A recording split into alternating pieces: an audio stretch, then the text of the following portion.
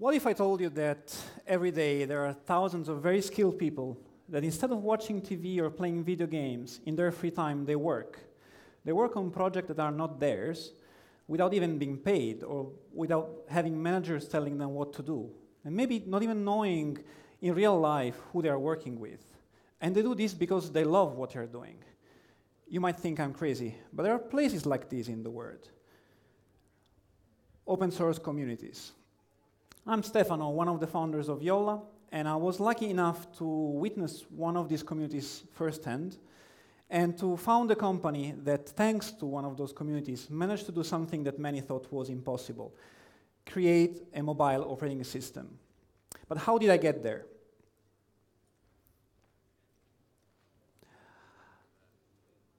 10 years ago, I left Italy and I went to Finland to work for Nokia.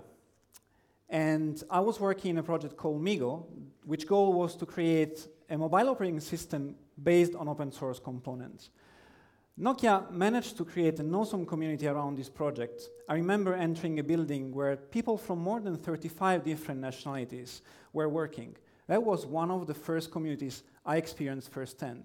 And it was awesome. But also outside of the company, Nokia managed to do something that was super. They created an open source community, and they managed to attract a lot of developers that were contributing to this project.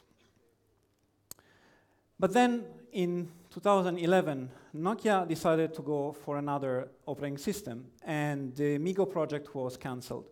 We were heartbroken.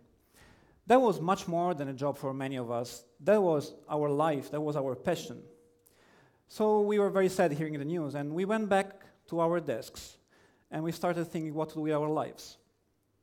It was then that we realized that most of the work that we had done was open source in the public domain. And we knew all the guys that built it, and most of these guys would have been out of a job very soon. So we decided to create Jolla to continue what we were doing inside Nokia. And we started hiring the first guys, the best guys we knew. We set up a system where they didn't have a lot of constraints for the work that they had to do, because we knew that they were the best guys to do this work. And it really paid off, because 2 years later, we created the first Jolla phone based on our Sailfish OS. It wasn't perfect at the start, but it was the result of a lot of work and a lot of effort and a lot of stress that a bunch of guys went through to follow their dream, to create an alternative to the mobile operating system landscape that was existing at that day. So after this, we wanted to create another product. Immediately after we launched the Jolla phone with Sailfish OS, a set of guys started interacting with us, and we set up a system to collect all the feedback from these guys, to let us know what exactly was right and what was wrong with the system.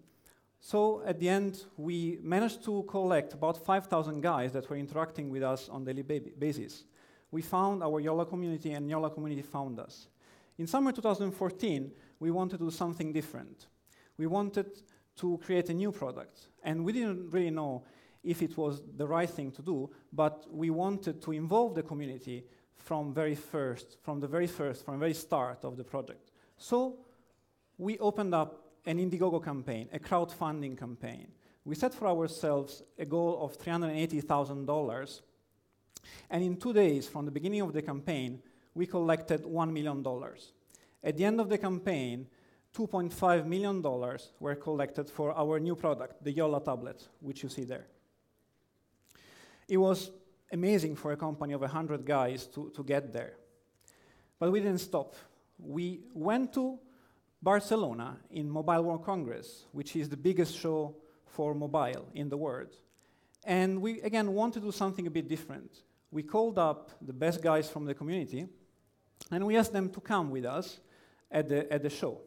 I remember getting the first version of the tablet with the first version of the software that I was seeing ever, and taking this tablet and giving this to somebody that I didn't know, a community guy, which came there with us. And we asked them to demo the tablets on the stand. And I think they really did a good job, because at the end of the show, we won the Best Tablet of the Show award, which again, for a company of 100 guys, playing with big guys in this big pond, it's just incredible. So this was the very short story of Jolla and Selfish OS, but I also wanted to tell you some of the learnings that I had during these 4 years of my life being an entrepreneur and creating Jolla. First of all, I learned that without the community, Jolla wouldn't have been possible. We couldn't have done what we have done in just 100 guys. And then I think we think at companies like those inhuman entities living in big headquarters and having weird rules and then getting behind the curtain and doing some magic and then a product comes out. But if we really look behind these curtains, companies are made of people, with all their good, their bad, their flaws, their genius. And then the market, on the other hand, it's made of people too, with all their needs, their wants. So if we manage to look behind this curtain, we see a set of people on one side and a set of people on another side, one doing stuff for others. But in this digital age, this boundary between companies and communities is blurring. When we have crowdfunding, crowdsourcing, social media, peer-to-peer, open source, sharing economy, the consumers are not anymore a passive actor in this game. They are more and more becoming an active part, an integral part of the value creation process, to the extent that they can determine the success of a company or a product even before it goes on the market. So I believe that because companies have so much insight in the lives of the consumers, and consumers as well want much more understanding of what's happening inside these companies, the companies that they love. We need more openness and transparency. As entrepreneurs, we need to give more openness and transparency for consumers to understand what's happening, what we're doing, why we're doing what we're doing. So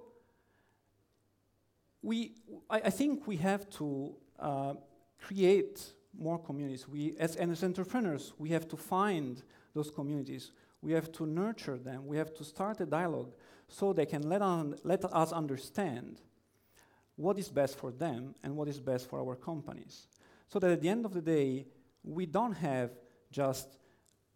increase just the bottom line of this or that company, but increase the overall wealth of the whole world, companies and consumers included.